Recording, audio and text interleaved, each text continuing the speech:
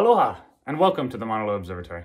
My name is Aidan Colton and I'd like to thank you for stopping by today to visit with us at the 11,000 foot elevation on the northern slope of the Mauna Loa volcano.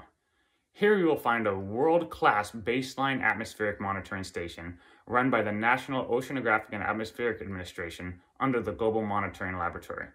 We have 3 other major laboratories around the world located at Barrow, Alaska, America Samoa, and the South Pole. So all of these stations are monitoring long-term trends in the atmospheric constituents that can cause a forcing in our climate. So either a warming or a cooling. So what exactly are we looking at?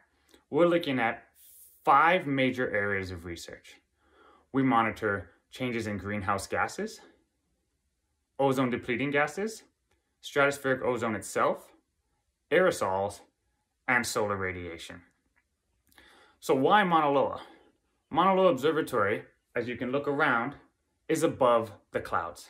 So there's a natural inversion layer that forms that keeps a lot of the local pollution below those clouds. So being above the clouds in the middle of the Pacific Ocean at 11,000 foot elevation is a great spot to collect continuous baseline, well-mixed air masses from around the globe. So Mauna Loa Observatory was first founded in 1956, where we started monitoring column ozone and solar radiation. And then in 1957, we started monitoring carbon dioxide. So we're most well known at this time for being the birthplace of the Keeling curve. And the Keeling curve is the longest continuous measurements of carbon dioxide anywhere around the world.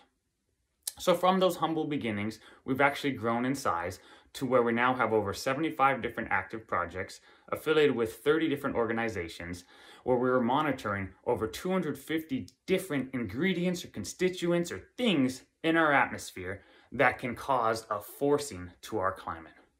So thank you so much for stopping by. Stay safe and have a great day. Aloha.